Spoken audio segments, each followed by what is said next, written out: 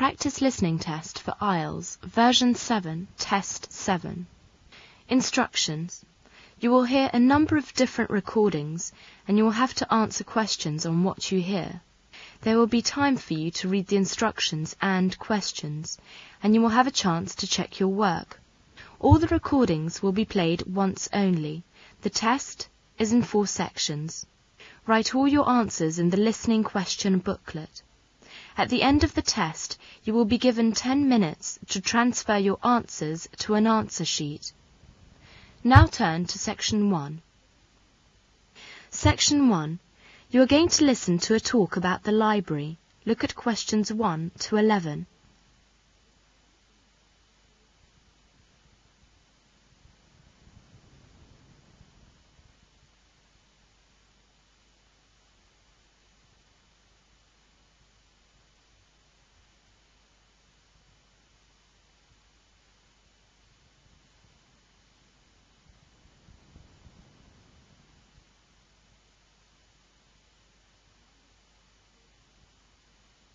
Now listen to the talk and answer questions 1 to 11. Good morning everyone, and welcome to our library. The library was opened in October 1975 and lies on the western side of the campus. It has seats for 630 readers and serves all the schools of studies which are located on the main campus. There is a branch on the Library of the Management Centre which covers the works appropriate to management and business studies. The library has a stock of about 400,000 volumes, including some 63,000 volumes of journals and periodicals. You will be able to borrow up to 12 books at any one time, the normal loan period being 8 weeks. To give all students an equal opportunity to read those books for which there is a heavy demand, the library holds multiple copies of some titles. There is also a quick service collection, which contains the books most heavily in demand. You can study these books in the library, or can borrow them overnight or over a weekend. There are certain categories of books, including the General Reference Collection, which you can only consult in the library. The library subscribes to around 2,900 periodicals, and current issues of most titles are shelved on special display racks. You can borrow periodicals either for 2 days or overnight, but current issues are all indexing and almanacs are restricted to use in the library. Because of the detailed and specialized nature of postgraduate work, you may need to consult material, which is not held by the library. Since no library can now be self-sufficient, given the rapidly increasing rate of publication throughout the world, the library enables you to obtain books and periodicals from other libraries. Through the interlibrary loan system, you can have access to almost every major collection in this country and to many abroad. The library does not actively collect early or rare books, but several important items have been bought, generously given or deposited on permanent loan. There are collections on the history of pharmacy, dyeing, and local history, and some first editions of J.B. Priestley's works. These can all be consulted in the library. Books and periodicals are not the only vehicle for the storage and retrieval of information, and the library maintains a collection of other resources which are available for your use. We have the Self-Access Language Centre. It's on the 2nd floor, directly opposite the reference section of the library, next to the Micro Lab. In the Self-Access Centre, the library also provides access to information stored in computer dating banks in Europe and the United States. Other materials which are kept by the library and which you will be able to consult are copies of these and dissertations completed by Bradford students, past examination papers, newspapers and pamphlets. All these are in our reserve section, opposite the computer room on the 2nd floor as well.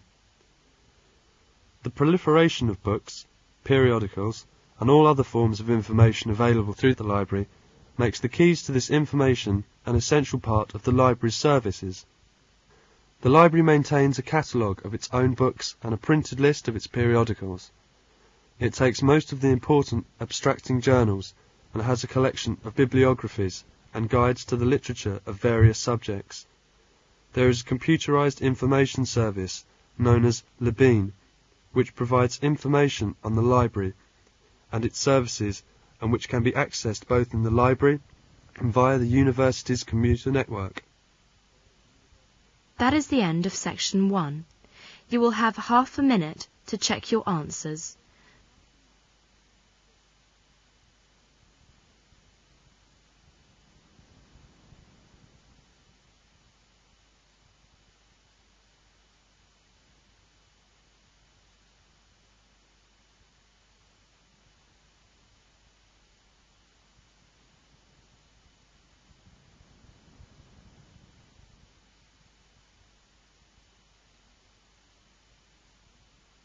Now turn to section 2.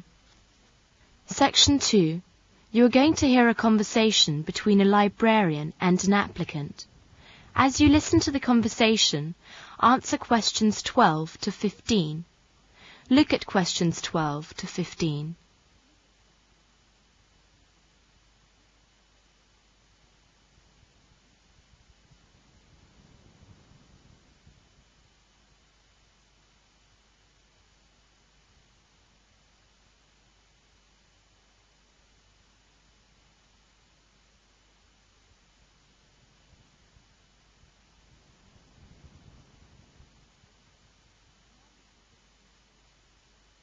Now listen to the conversation and answer questions 12 to 15. Good morning, sir. Good morning. May I help you? Yes, I'd like to get some information about this library. Who can join the library? Teachers of English, postgraduate and final year undergraduate, university students and professionals may apply for membership. I see. How can I apply for membership? Well, first, please fill in a library application form and put it in the box on the librarian's desk. Please make sure that you fill in the labels attached to the application form accurately. We will mail the application form to you at your work unit. Then you must bring the application form which your work unit has stamped and your work card with you in person to the library. At this time, you will be required to pay your library fee and you will be given your library tickets. Is it free for the ticket? I'm sorry, it's not free. It costs 10 yuan for Chinese and 50 yuan for foreigners for a 1-year membership. The fee is not refundable and will have to be paid annually. Well, after 1 year, shall I have to reapply for library membership? Yes, you will have to. I see. What shall I bring when I come to pick up the library card? Please bring your student and work card. Other ID won't be accepted. Your stamp application form too. Oh, one more important thing is that library application forms which are not picked up within 1 month will be discarded, and you have to reapply. I understand. How many books and cassettes can I borrow at one time? You may borrow 3 items at one time, books or cassettes. If a book and a cassette is a set, it counts as 1 item. Items must be returned within 1 month. Can I telephone a library to renew items for another month? Yes, you can. When you ring us to renew books, please give us your name and the first word of the title of the book, cassette, or video. Please remember that you are allowed to renew only once. I see. Just now you said videos could be borrowed as well. Yes, that's right. How many videos can I borrow at a time? You may borrow 1 video at a time. The video must be returned in a week. Oh, only 1 week? Yes. If you cannot return it on time, please call, or otherwise your video library card will be revoked. You are not permitted to borrow feature films. The feature films can only be watched in the library. Oh, I see. Feature films cannot be borrowed. But where can I watch them? In the library. You must first register in person at the desk. You cannot register for someone else. If the library is busy, you are restricted to watching 1 video. If you have any problems with this machine, please inform the librarian. All right. Thank you very much. That is the end of section 2. You will now have half a minute to check your answers.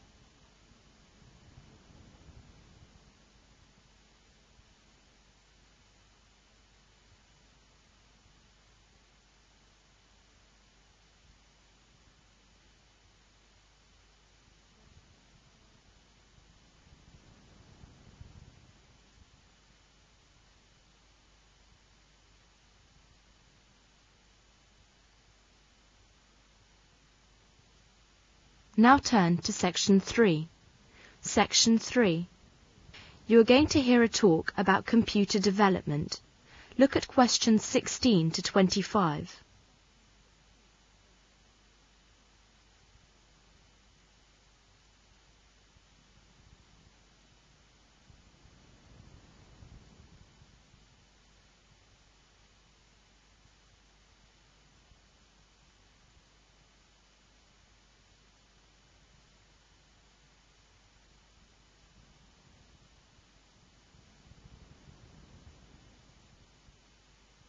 Now listen to the talk and fill in the form and answer the questions. The earliest form of computer was being used over 2,000 years ago, and even today it is still being used in some Eastern countries. It is the simple abacus that you may have used when you were in the infant school. In 1642, a real development in computers came when Blaise Pascal invented the first adding machine. 29 years later, Gottfried von Leibniz developed a calculator that could both multiply and divide, the world's first working computer. The analytical engine was designed by Charles Babbage in 1834. Babbage believed that his machine could be taught to do mathematical tasks.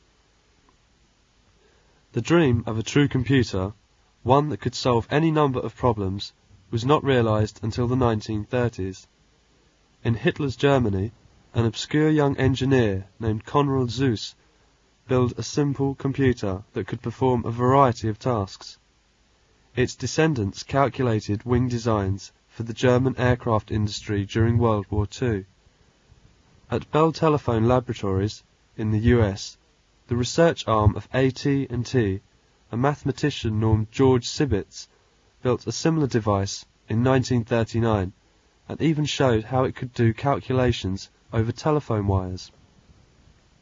This was the first display of remote data processing. During the war, a British group, putting into practice some of the ideas of their brilliant countryman Alan Turing, built a computer called Colossus I that helped break German military codes. The British, German and US machines all shared a common characteristic. They were the first computers to use the binary system of numbers, the standard internal language of today's digital computers. By the end of the war, computers were developing quickly. In 1946, the world's first valve computer, an IELTS, was built. An IELTS vastly increased computer speed by using vacuum tubes rather than electromechanical relays as its switches. But it still had a major shortcoming. To perform different operations, it had to be manually rewired, like an old wire and plug telephone switchboard, a task that could take several days.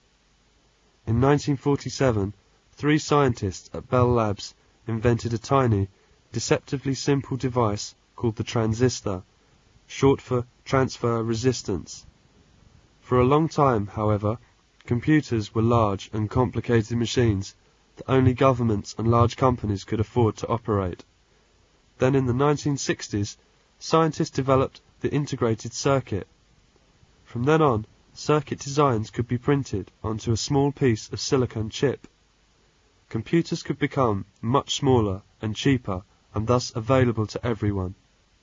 Today, they are commonplace in business, schools and homes. In fact, 1 in every 6 homes in Britain has a computer. That's the end of Section 3. Now you will have half a minute to check your answers.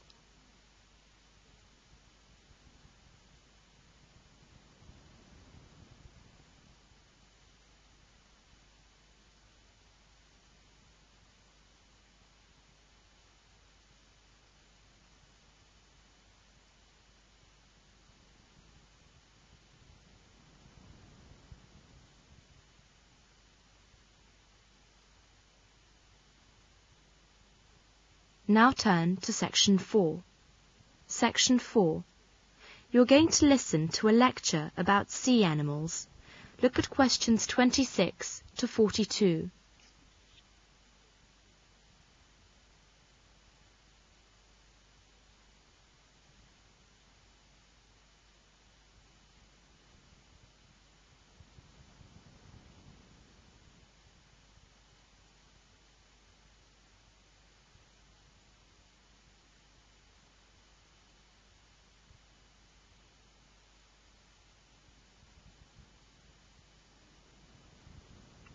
Now listen to the lecture and answer questions 26 to 42.